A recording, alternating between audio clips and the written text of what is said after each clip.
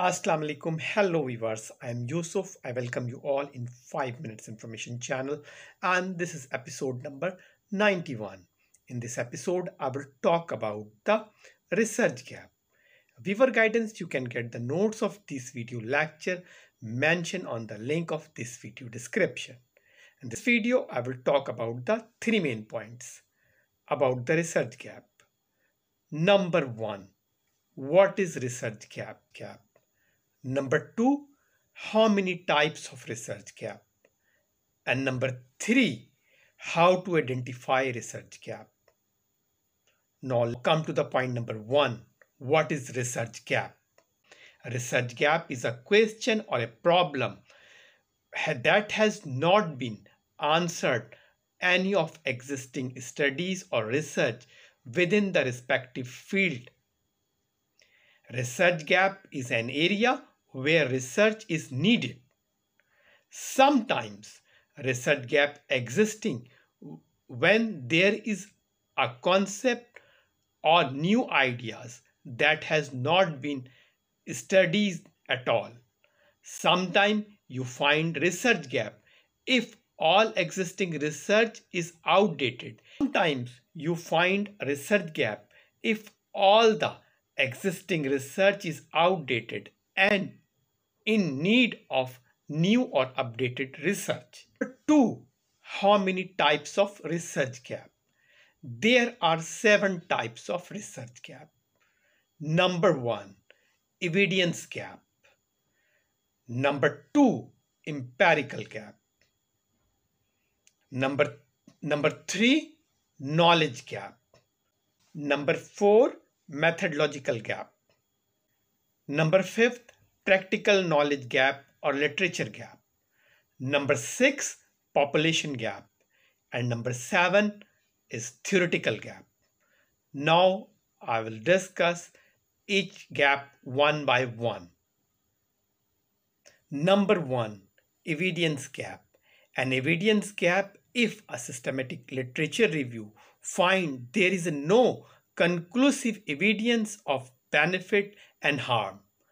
Results from the study allow for conclusion in their own right, but are contradictory when examined from one or more abstract point of view. Number 2, empirical gap. Empirical gap means research findings need to be evaluated, empirically verified. Number 3, knowledge gap. Knowledge gap in research refer problem in a particular field that has not been addressed yet. Desired research finding don't exist and researcher wants to explore himself or herself. Number 4, methodological gap. Methodological gap means missing in methodology. Respective studies can be carried out in different methods like qualitative, quantitative approach. A variation of research method is necessary to generate new insight or to avoid distort finding. Number 5, practical knowledge gap or literature gap. Practical knowledge gap is also referred as literature gap.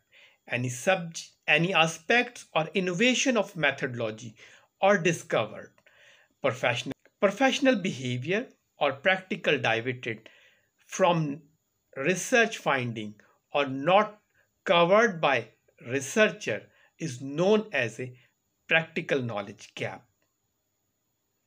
6, population gap. Population gap describes that study can be conducted with a specific population group on the basis of gender, ethnicity, age. Number 7, theoretical gap. Theoretical gap should be applied to certain research issue to generate new insight. There is a lack of theory, thus this gap is exist and it can be fulfilled through the additional determinant in a previous theories or additional variables are being used, tested, and applied. Point number 3, how to identify research gap. Number 1, identify your key motivating issue, question, and problems. Number 2, identify key terms associated with this issue, problem. Number 3, in scholarly documents like articles, thesis, dissertation, limitation, and further study segment, brief about the research gap. Number 4, top cited publication in respective field and research also describe the research gap. Number 5, comprehensive review of the literature cited in the key publication in your located subject areas is also a way to find the research gap. And last, seeking advice and guidance from your research supervisor to find the research gap. That's end from the episode number 91. The summary of this episode is that in this episode I was discussed research gap and 7 types of research gap and how to identify research gap. Please comment and like this video if it is helpful to you. Stay connected with 5 minutes information. I will back soon with another informative source. Thanks for watching till then.